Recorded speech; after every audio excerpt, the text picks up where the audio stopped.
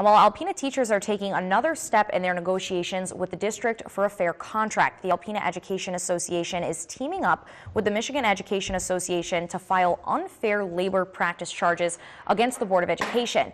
They claim the board is not bargaining in good faith, and the plan to cut teachers' wages by 10% was preconditioned before negotiations started nearly a year ago.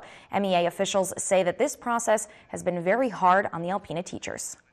Well, the teachers are very frustrated because we have continually acknowledged that the district is in deficit.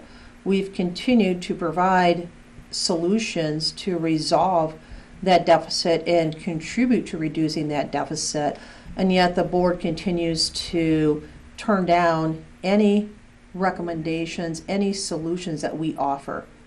Superintendent Brent Holcomb released this statement earlier today saying, quote, the district has not had a chance to review the AEA's assertion at this time, and it's best to withhold comment until such times that the district can go through the points raised by the teachers union, end quote. AEA officials say that they've offered 7 different proposals that would help solve the deficit without cutting teachers' salaries. The Board of Education will meet with the AEA in state court, where the Michigan Employment Relations Commission will review the charges and determine if they are valid.